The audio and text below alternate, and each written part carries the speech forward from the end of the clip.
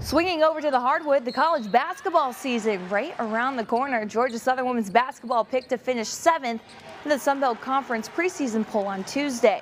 The poll voted on by the league's coaches. Last season, the Eagles finished 7th with an 18-10 overall record.